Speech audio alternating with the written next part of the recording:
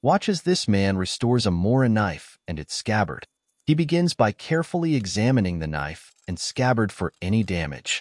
Next, he removes any dirt, grime, or rust from the knife blade using a mild abrasive and a soft cloth. For the scabbard, he gently wipes away any surface dirt with a damp cloth. Once cleaned, he polishes the blade in small, circular motions until the rust and stains are removed.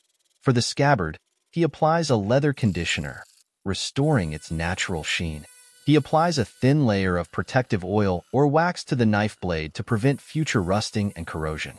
Once the restoration process is complete, he carefully reassembles all the parts together. And there you have it, a beautiful restored Mora knife. Thanks for watching. If you're enjoying our content, don't forget to like and subscribe for more.